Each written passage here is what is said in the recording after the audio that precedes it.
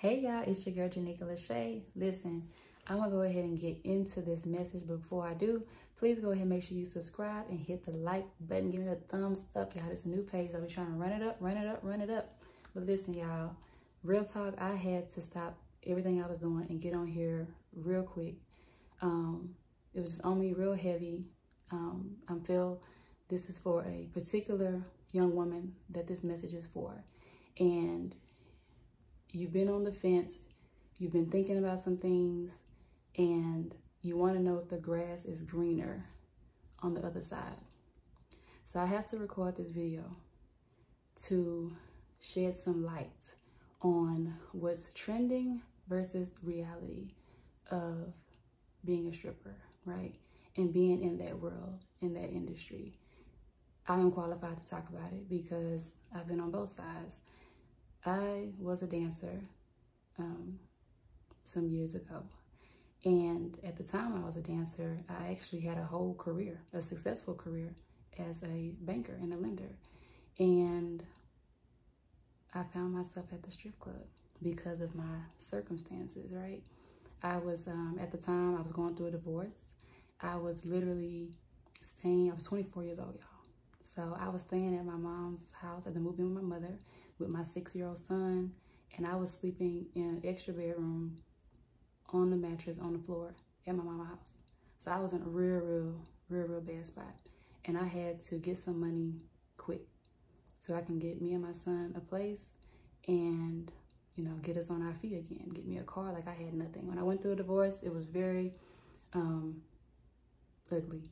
And that was my situation. So I'm like, look, I gotta get me some money real quick. I was working at the bank, but it wasn't enough because I was trying to get going. And then at the time too, I was like, I wanted to get in real estate. I wanted to start my real estate career and become an entrepreneur in the real estate industry. So I was like, you know what?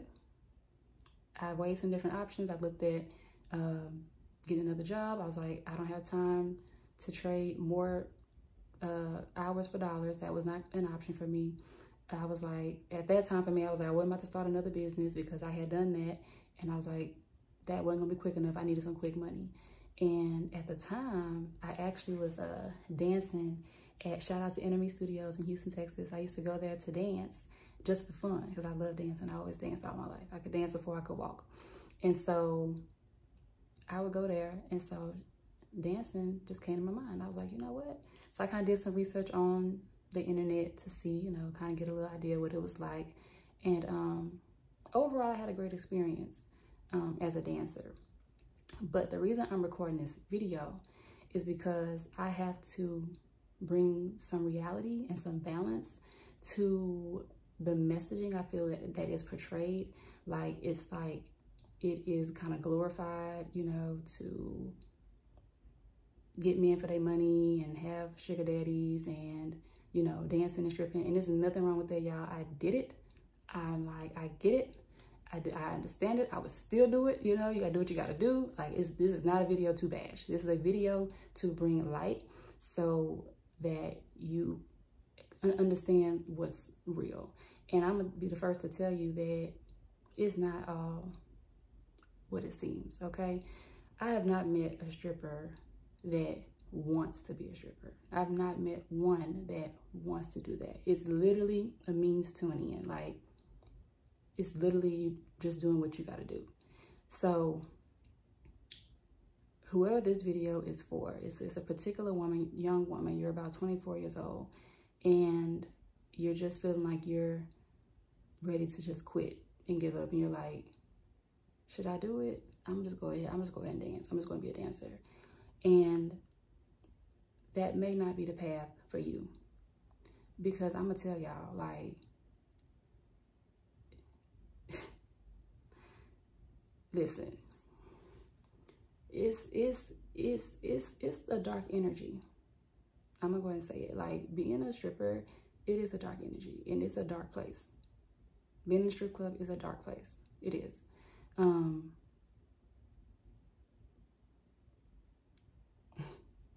It's a lot that goes on there. It's very heavy.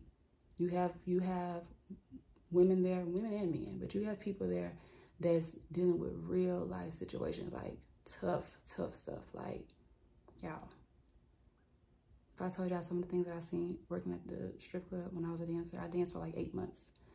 And I did accomplish my goals, by the way. I have a successful business. I've been in real estate for 7 years, and my journey has been amazing, right? But it's a dark place, and everybody's not built for that. You have to be built for it to be in that kind of environment and not lose your mind. You have to be built for it and really know who you are. I mean, you got to know who you are going in. You have to be very, very, very strong-minded going in, or that industry will chew you up and spit you out, like for real. And that may not be the path for you. So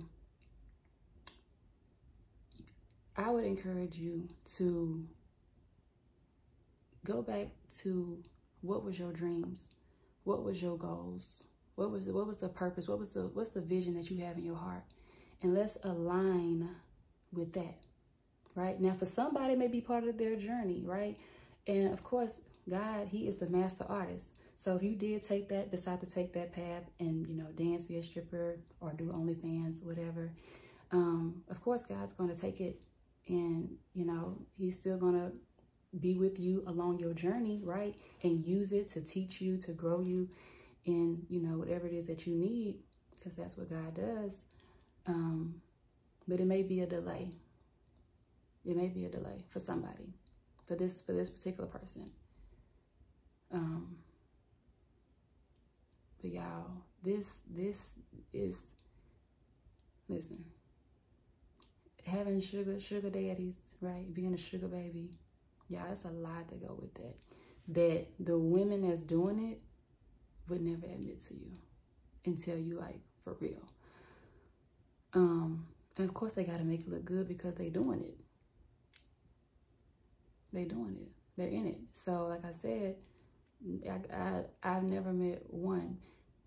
Every woman I've talked to, and I've worked in strip clubs with, they did it because that's what they had to do. And if you're smart about it, you'll take it and make a better situation for yourself and not be stuck and still find yourself doing the same thing. But y'all, it's so heavy, and like I feel myself, like, because I'm just remembering the stuff that I saw. Like, it's not a game. It's not a game. It's really actually a kind of a sad place, because you have so many different energies and spirits there, and people are dealing with real heavy stuff. Real heavy stuff, like for real. And like I said, if you're not strong and prepared for it mentally, you can become a product of your environment because it's around you. It's there. It's around you. It's everywhere. Drugs, you know, it's there. All of it. You know, opportunity to make more money. So you got to know in life what you're doing and what are you doing it for. Like, if you're going to be a dancer, you have to know why. Why am I doing this? What is my goal?